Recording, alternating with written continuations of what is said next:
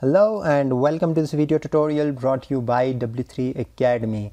So I'm here with a brand new video of Instagram series. In this video I will tell you that how you can hide your active status or how you can turn off your last seen on your Instagram. But before starting my video, if you are new to my channel, then click on subscribe button so you will get best tech related videos regularly. So now let's start our video.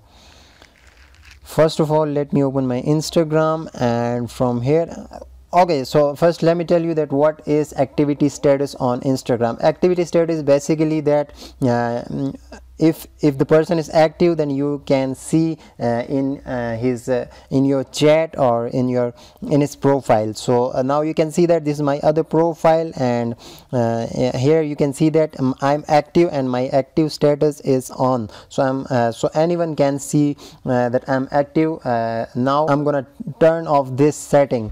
So how can I do that? Okay, so first go to my profile and let me change my profile. Okay, now go to settings. You will have activity status here in privacy and security. So show activity status, so you will have to turn off this. And okay, now I will show you that there will no active status. Okay,